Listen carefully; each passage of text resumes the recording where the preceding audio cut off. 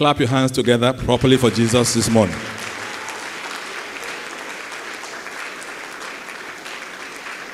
I'd like us to clap one more time to celebrate our pastor, the man that the Lord has positioned over this province, and for his beautiful wife, for the great job that the Lord is doing through their hands. Let's clap properly for Jesus and celebrate the grace of God over this house.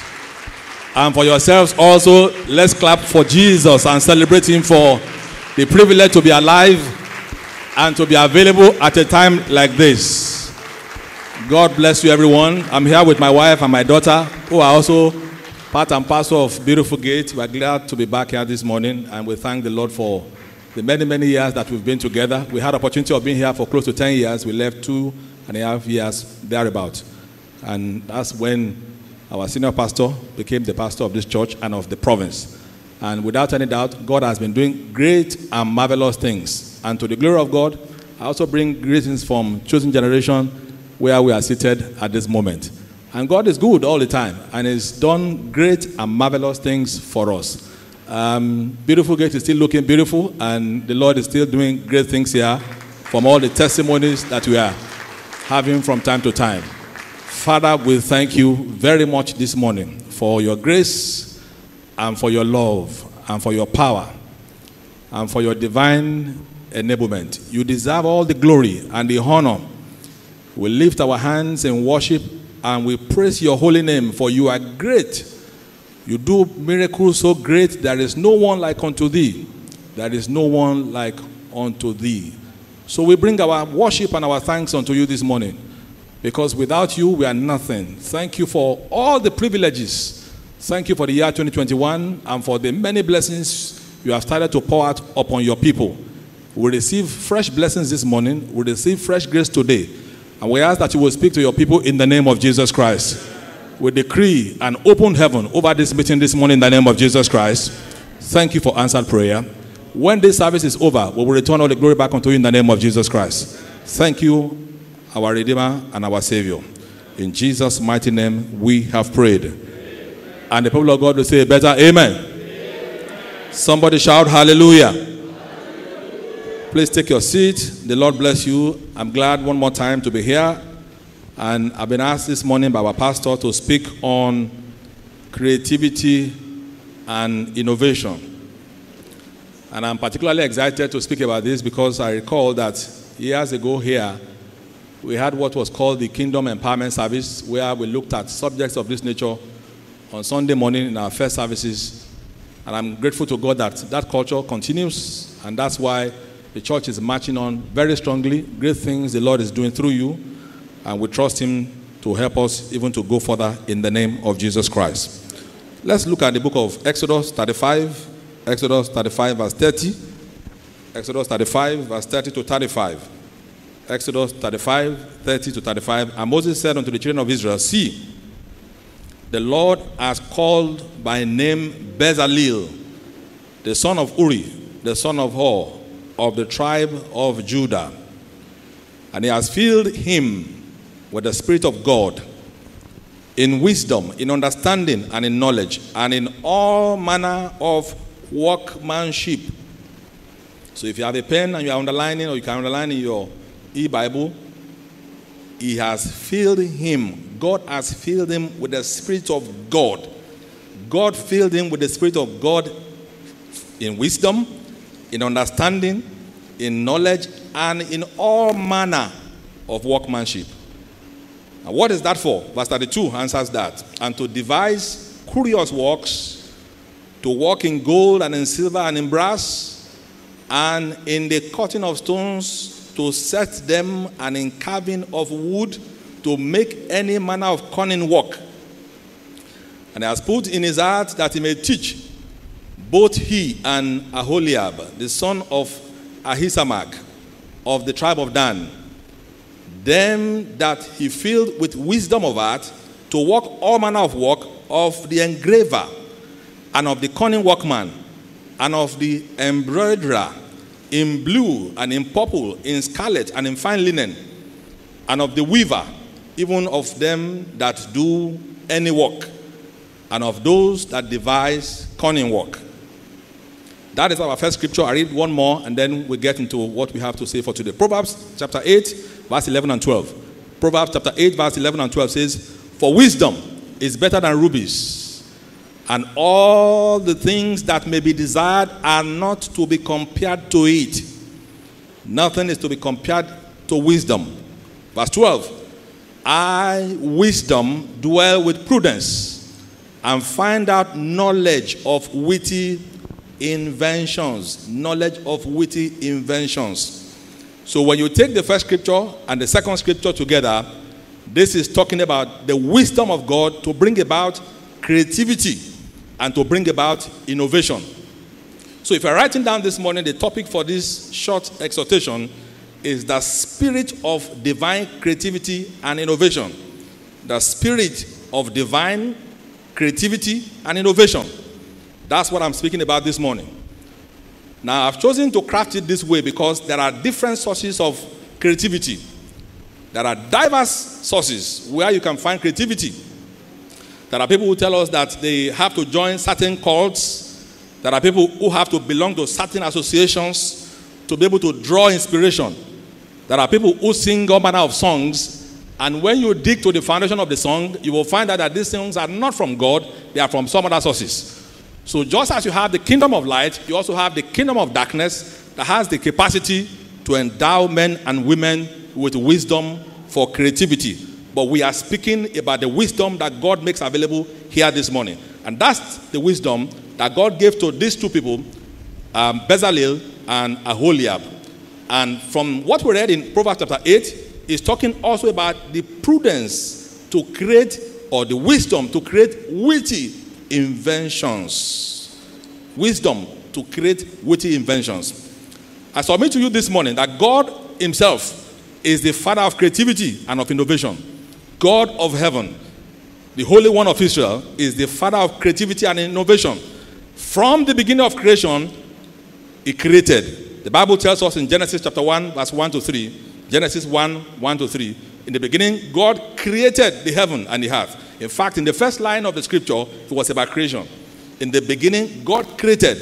And verse 2 tells us what was obtaining before God began to create. And the word was without form and void, and darkness was upon the face of the deep, and the Spirit of God moved upon the face of the water. And God said, "Let there be light," and there was light.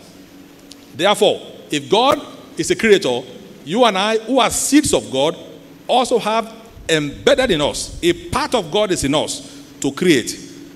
The breath of God is in us to create something new. And from the beginning of the world till today, men have always created. Men have created. What you have here is a work of creation. The cars that we drive on the road are works of creation. Houses that we live in are works of creation. Aircrafts, furniture, all manner of equipment around the world are works of creation from the hands of men. All the resources that God provided under the surface of the earth are raw materials for creation. So man is a part of God. Man has the breath of God in him. Genesis 1:27 tells us, Genesis 1:27 says, "So God created man in his own image. In the image of God created he him, male and female." So under the surface of the earth, we have the iron. That iron has become cars that we ride around.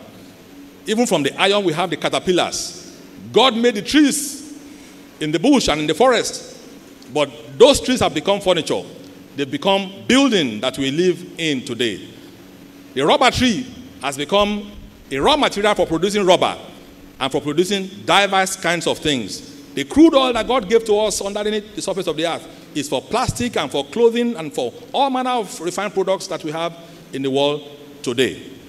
But let's attempt very quickly to define creativity and to separate that from innovation, because I'm speaking this morning on creativity and innovation. Let's attempt to do a distinction between the two. Creativity is about discovering.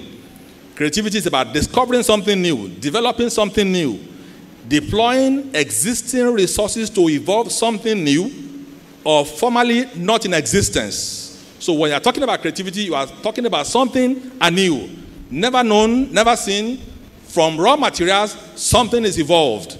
It is bringing into life what you have in your imagination, bringing into reality what you thought about or what you dreamt about. That is creativity. Creativity is about invention. It's about ingenuity. It's about originality. It's about inspiration. It's about visioning something that was not there before. On the other hand, innovation is about improving what has been created. So innovation is about improving what has already been created. Many of us are familiar with the typewriter of those days, and in the course of time, typewriter was disappearing. In fact, before it disappeared finally, they had a type of typewriter that was like a computer. It had a screen on the surface. In the past, when we type with those things, you will not see anything on the screen. But before it disappeared finally, they created one in between. So as you are typing on the typewriter, you are also seeing what you are typing on the screen. And you can make certain corrections before you finally print.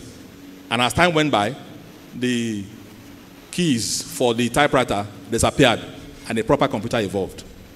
And then we had that very bogus computer. Many of us who went to the university, you recall, the punch card when I was learning Fortran and COBOL in those days.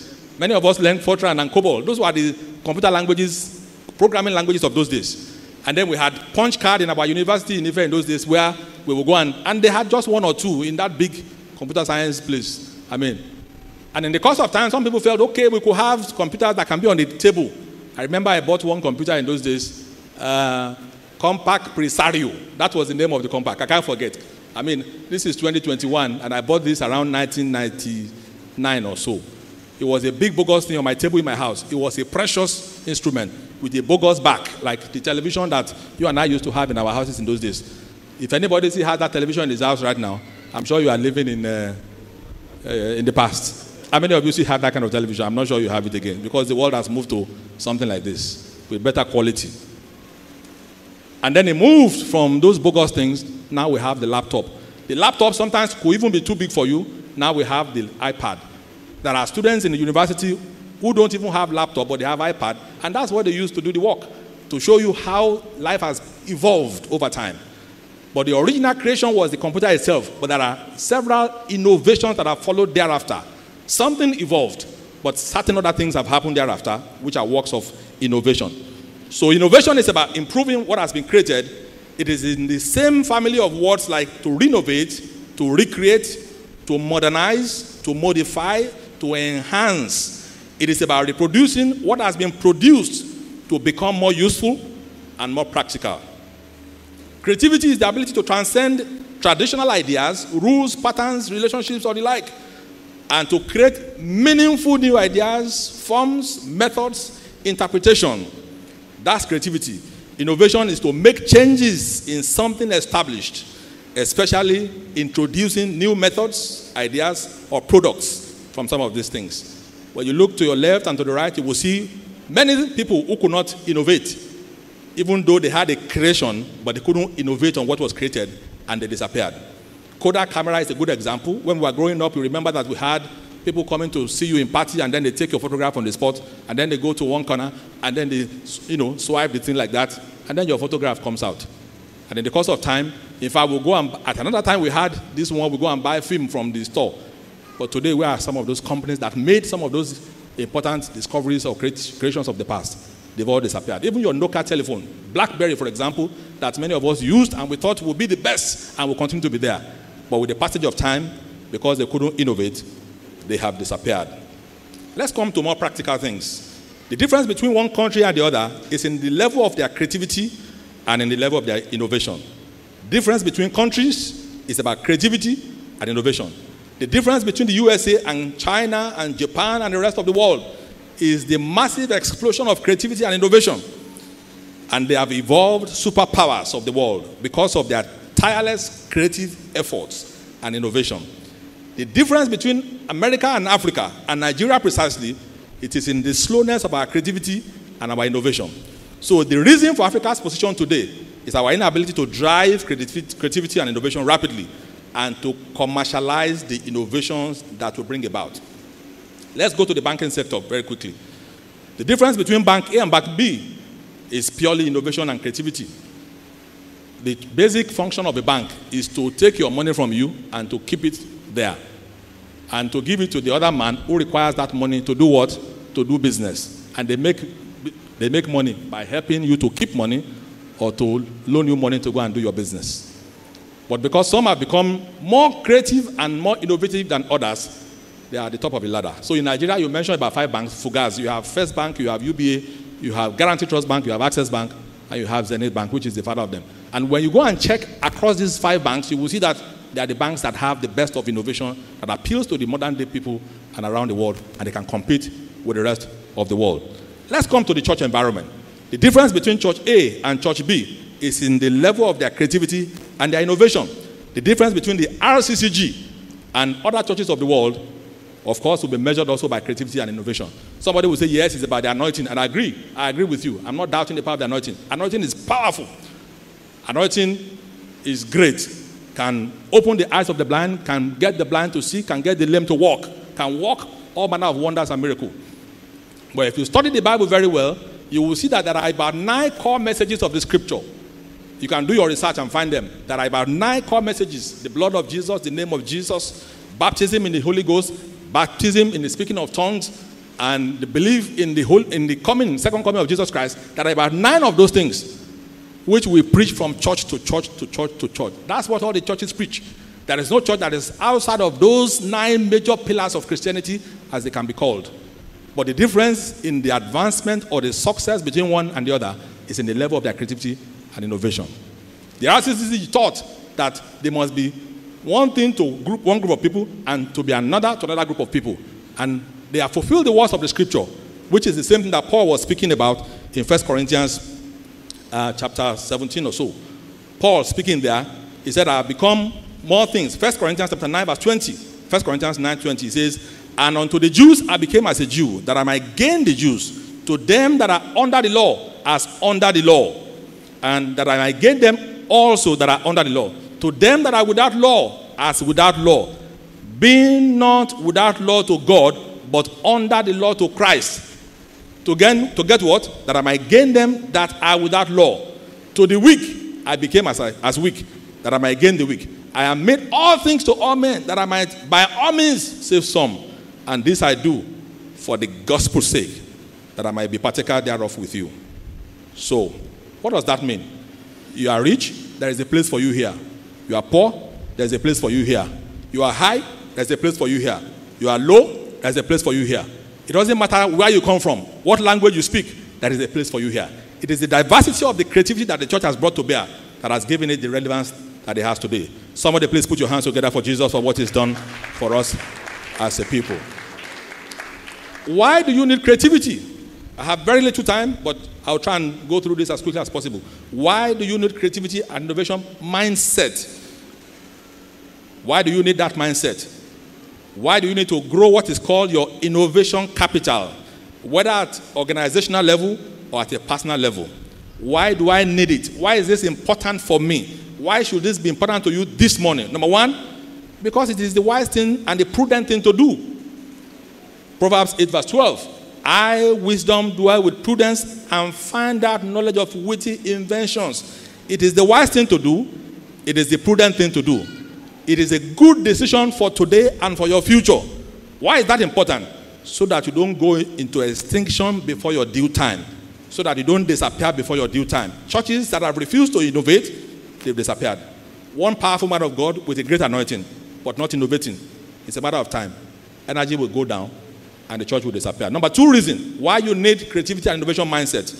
To enable you gain more relevance, gain more significance, and make more impact in your God-given assignment. I repeat that for emphasis. To enable you and I to gain more relevance, to gain more significance, and make more impact in our God-given assignment. Let me put that differently. To expand your sphere of influence. You want to expand your sphere of influence, then you must be creative and you must be innovative. To expand your sphere of influence. Number 3, why? In fact, somebody will argue that, oh, what can I do in a place where I've been sent to, in the company where I work? You and I are apostles in the field, in the marketplace. In fact, the meaning of the word apostle is apostolus, which means somebody who is sent to break new grounds. So you are also sent into the marketplace to break new grounds in the assignment that God has committed into your hands. And I pray for you this morning that you will not fail God, in his calling over your lives in the name of Jesus Christ. Number 3, why do I need innovation and creativity? Because in today's world, one size does not fit all. In today's world, one size doesn't fit all.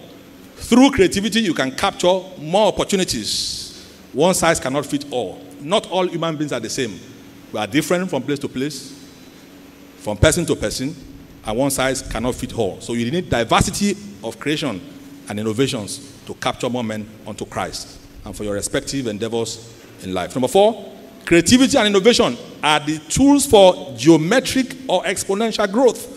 Are you looking for growth in your business? Then creativity and innovation are the answers to geometric and exponential growth. They are the root of mighty works. They are the root of exploits in the kingdom of God. Number 5, why do I need creativity and innovation? To harness the diverse skills of those who are around me. There are all manner of talents in this church. How do we harness their talents? It is through creativity and innovation. Talents abound, and if you don't harvest them, they are lost and they are wasted. Number 6, why do I need creativity and innovation? For fruitfulness across the various seasons of my life, so that I can be fruitful across the various seasons of life. There are seasons of sowing, seasons of farming, seasons of waiting, seasons of growth, seasons of harvest, seasons of abundance. We all will go through these seasonal switches in our lives, in our business, and in our career. Creativity will help you to sustain your fruitfulness. Number 7, which is where I will try to stop this morning. Why do I need creativity? Creativity and innovation are the major avenues or platforms for wealth creation and preservation of your wealth. Creativity and innovation are the avenues by which you get wealth and by which you preserve them. You can check this online. Apple, Microsoft, Facebook, and Google, in terms of their annual revenue, they are bigger than the whole of Africa. Africa has 54 countries. These 4 companies have bigger size of revenue. Go and check. And those 4 companies are some of the most creative, some of the most innovative companies across the world. In 2018, Africa's GDP was $2.2 trillion US. And these 4 companies were worth $2.9 trillion US. The whole of Africa, $2.2 trillion. 4 companies in America, $2.9 trillion US. And these companies didn't exist 40 years ago. They are young companies that existed or that came into being only recently. And creativity is not only about computer, because somebody can say, oh, is it just about computing? Creativity is not only about computing innovation. It's about the concepts, it's about the ideas, it's about the science, it's about the arts, it's about the managerial capabilities and your personal leadership styles. Because I don't have a lot of time, maybe in the second service, as God gives me grace, I will go into the second part of this. What skills do I require to become creative? And how do I teach my children to be creative? I'll be looking at that by the grace of God in the second service this morning. I'd like us to rise up on our feet this morning and just wave our hands unto the Most High and thank Him for the spark of life that He has given to us this morning. I wanted to thank Him this morning and just give Him praise for all that He has done. Let's appreciate Him this morning. One of the prayers you must pray this morning is that God open my eyes of understanding, enlighten my eyes of understanding, release unto me wisdom for creativity and for invention. Somebody lift your voice this morning and just talk to God and say, Father, in the name of Jesus, Lord, I receive a spark of life from the Holy Spirit this morning to be baptized with the spirit of wisdom, to be baptized with the spirit of knowledge, with the spirit of creativity. Let my hands begin to bring about new things in the name of Jesus. Because through this, you will have more influence, you will win more souls to Christ, and you will go from here to the uttermost part of the earth, even like God has ordained for you. Lift your voice this morning and just talk to God and say, Father, I receive this morning baptism of fresh wisdom from above. Release unto me new, fresh ideas from heaven. I cannot go to any other source to receive this morning, but I can receive only from you. You have all the wisdom in heaven, wisdom to succeed in my area of calling, Have you been called into banking, called into business, called into ministry? What have you been called into this morning? Into music, into acting? What have you been called into this morning? Why don't you ask God this morning? Let there be a release of fresh grace, fresh wisdom, fresh knowledge, fresh understanding. Let the Spirit of God speak fresh unto me this morning. The Spirit of God will speak fresh ideas into you this morning. Anything that has hindered you from now, from making geometric growth in what God has committed into your hands, why don't you ask the Lord this morning to take them away from you? Lord, break every barrier. Let the scales over our eyes be removed. Let the scales over the eyes of your people this morning be removed. Let our hands be anointed afresh this morning to bring about new things. Let our ears hear fresh word this morning. Faith cometh by hearing, and hearing by the word of God. Let us hear something new this morning, something practicable, something that will change our world, change our systems, change our country. Somebody is here this morning that God wants to anoint specially for great things in this generation. Why don't you talk to God this morning? Lord, use me. I'm available.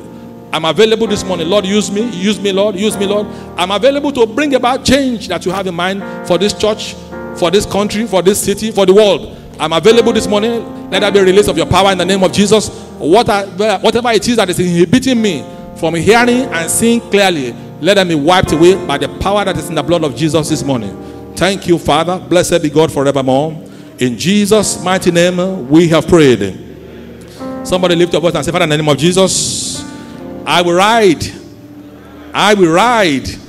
on invisible wings of invention and creativity by the power of the Holy Ghost in the name of Jesus. Somebody make that confession and make that declaration right now. I will ride on the wings by the power of the Holy Ghost. I will ride on the wings of invention in the name of Jesus. I will ride. It's not by power, not by might, but by your Spirit. Lord, let your Spirit be available to make us to ride on the wings of wisdom, on the wings of creativity and of knowledge and of power. Thank you, Father. Blessed be God forevermore. In Jesus' mighty name we have prayed. Lord God of heaven, we thank you very much this morning. Thank you because you are the Father of light, in whom there is no variableness, neither shadow of turning. When you release your light into our lives, it's capable of changing everything, changing the world. That's what you did at the beginning. You said, let there be light. And through that light, you created the heavens and the earth. Lord, everyone here this morning deserves a spark of your power, a spark of your grace to bring about a new change in our world, in our lives. Lord, release that grace this morning again in the name of Jesus Christ. And there are people who are here this morning who have not given their lives unto you. What a great privilege that they have today. Lord, we ask that even as we round up the service, they will surrender themselves unto you in the name of Jesus Christ. None of us here will miss the rapture, will miss heaven in the name of Jesus Christ. Thank you for answered prayer. Blessed be God forevermore. In Jesus' mighty name we have prayed. Amen. Praise the Lord.